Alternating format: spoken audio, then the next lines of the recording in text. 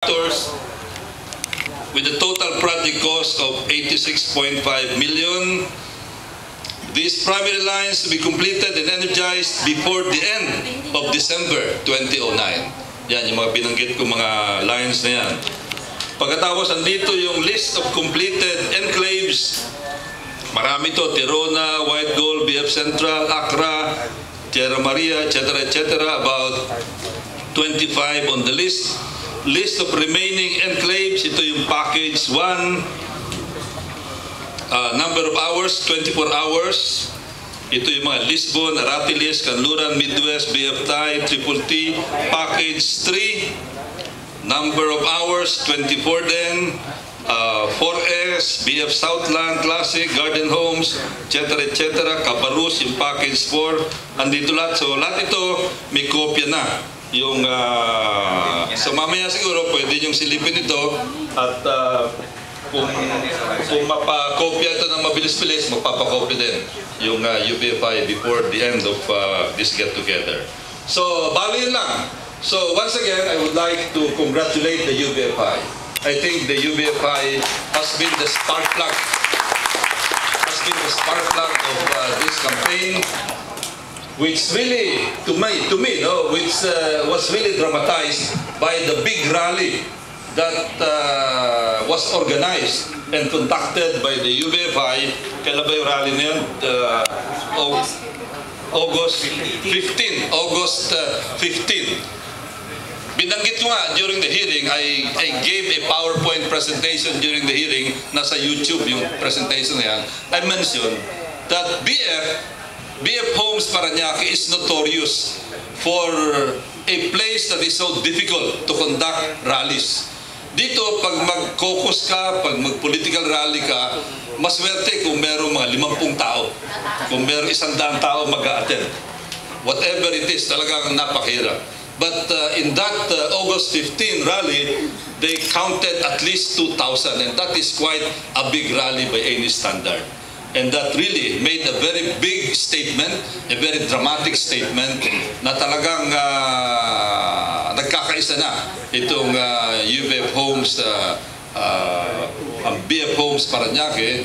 And of course, yan ang nagsuporta dito sa ating mga ginagawa. Of course, what the Mayor has done in the past, yung executive order na inisyo ng Presidente, all the efforts, and finally this culminated with that one big hearing, that very dramatic hearing, well-attended hearing in the House of Representatives. And we'd like, I think we should also thank Congressman Rod Valencia, the chairman of the Committee on Housing and Urban Development, and we should thank also Congressman Amado Bagatsing, a member of the committee, a very active member of the committee, vice chairman, who happens to be the one designated to be the task force head of the task force of BF Water, which met also right after the hearing to meet with several other people para ma-finalize itong mga agreement na ito. And again, it's on YouTube. We were able to forge an agreement between the between the Maynilad and the BF Homes Incorporated, witnessed by UBFHAI and witnessed by the members of the Committee on Housing and Urban Development. That is a formal agreement. It is on the record. Hindi ito yung kamayan lamang after a round of beer, kundi it's a formal, on the record agreement.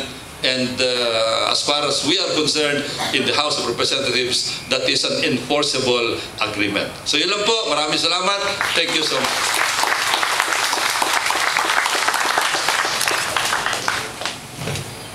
Salamat, Congressman Golez. At kami po'y talagang tuwan-tuwa sa developments ngayon. And gusto ko lang i-emphasize na all of these things that are happening would not have happened not only because of UBFHAI, but because of all the presidents of the associations, the enclaves. No? Bigyan natin ng palakpak ang sarili natin. No? Of course, the homeowners who have supported us, no? Siguro naman nakita na ninyo kung ano ang kaya nating gawin, kung anong kaya nating ma-achieve if only we will work together. So sana itong oneness, itong unity na to, wag na nating bitawan, no? there will be more challenges, there will be more changes that will happen in our enclaves, in our village, in our subdivision, not only in Paranaque, including those in Las Piñas and in Muntinlupa, but we have to stick together. This is our only home, so magsama-sama tayo, magtulungan tayo. No. And again, magpapasalamat ulit tayo kay Congressman, not only for the merienda that he provided us this afternoon. No? Salamat po. But of course, the continuing effort that he gives to support us. No? And at this point, I would like to call on our councilor, who has also been very supportive in all our efforts, no? And probably he would like to give us also some thoughts, no? Can we now call on Councilor Golez? No? Thank you, Tony. Magandang hapon po sa aking mga fellow kapitbahay.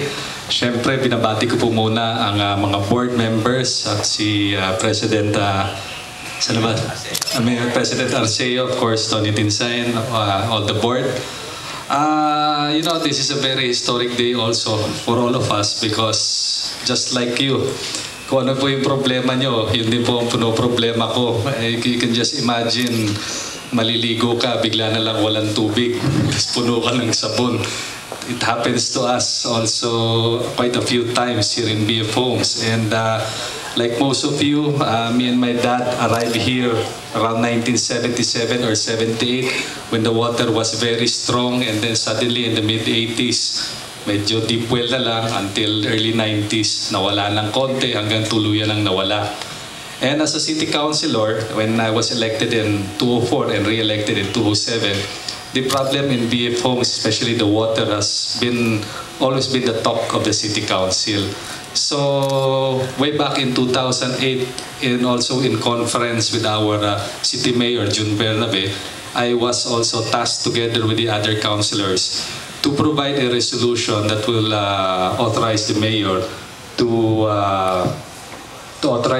use his police powers in helping Maynilad in laying up the pipes here in BF Homes. And with my fellow councilors, I was also one of the main proponents in that resolution that was also highlighted during the congressional inquiry.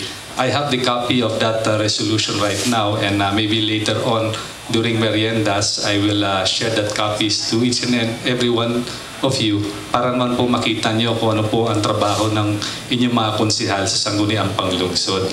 And you can see that this is not only the efforts of your government officials, of course, this is also the efforts mainly of the homeowners, and as elected officials, we will only